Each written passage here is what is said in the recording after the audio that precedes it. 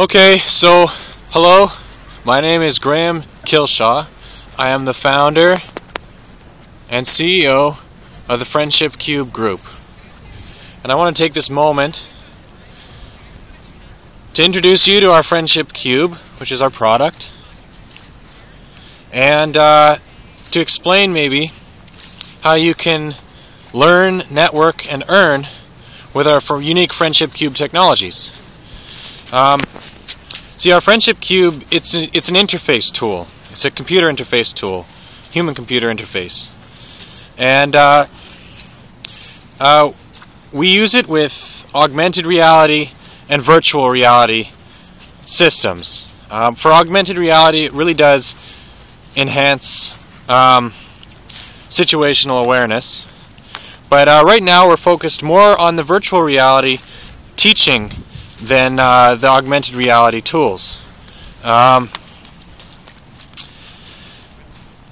our virtual reality systems of the Friendship Cube, we use our cube either virtually or as a physical tool that's recognized by webcam, pattern recognition cameras.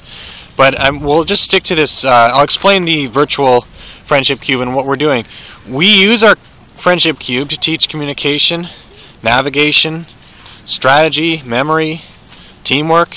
For young people, the cubes in the cribs can teach pattern recognition, hand-eye coordination, visual tracking, that sort of skill. Hone in on skills, and for older students that have more experience with the cube, it can really teach literacy and numeracy in a new way. So it's a great teaching tool. As far as using the Friendship Cube in virtual reality environments, it's also an interface. And so we use the emotive epoch, which is an electroencephalograph neurosignals acquisition device. And that makes it so that we don't need to use a keyboard or a mouse to interact with the computer.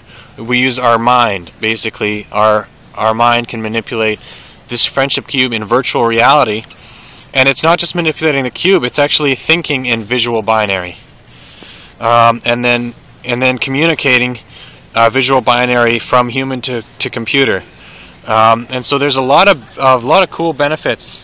I mean, light is faster than sound, and it also travels further than sound.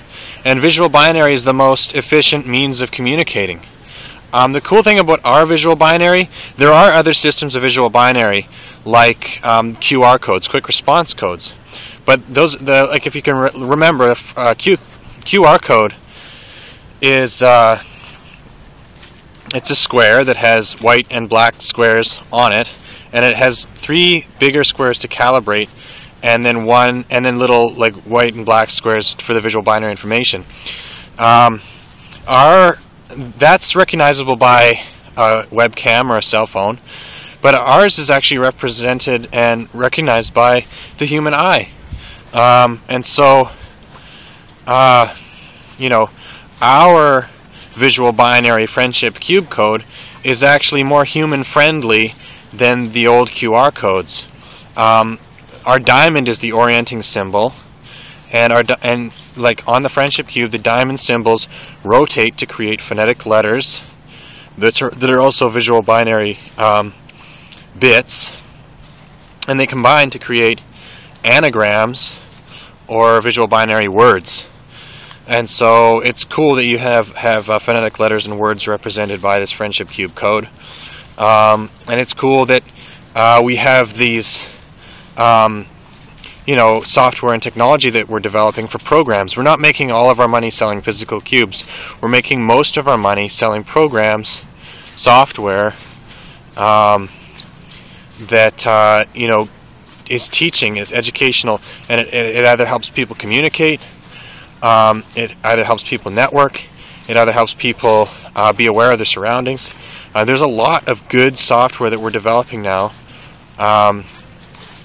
And I think our next stage is with virtual reality, and eventually it'll get more and more into augmented reality, like you buy a pair of sunglasses that has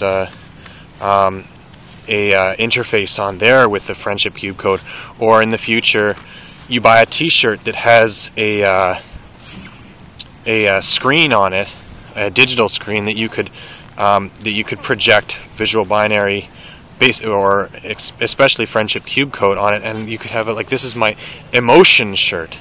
I can say something, I can create my own brand in the moment, and and that's kind of cool, so that people could express themselves without having to open their mouth. If you have a shirt that has a screen on it, you could express your emotion, your emoticon, on your shirt. And they're like, so, I mean, we do have our own ideas for the Friendship Cube clothing line, which would be an augmented reality communication system, sunglasses and t-shirts and so forth, that enable new levels of communication. But anyway, so there's so much potential for development of the Friendship Cube group, the Friendship Cube technologies, and like, our model isn't just a corporation owned by IBM. Like, our model is a group of friends around the world that are basically holding hands and loving this Friendship Cube technology and having a passion for developing it, and developing it quickly.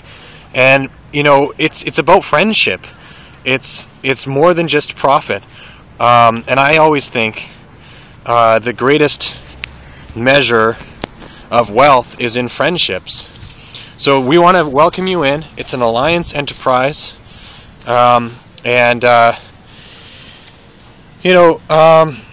you can make lots of money developing solutions and software with the Friendship Cube.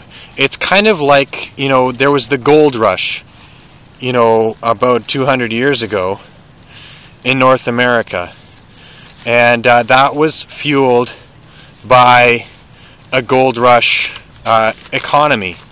And I think that the Friendship Cube group represents a new kind of gold rush.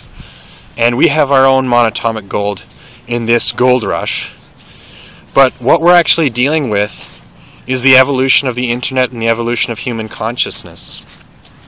And so what's happened is human consciousness has evolved as a result of the internet, especially businesses like Google. And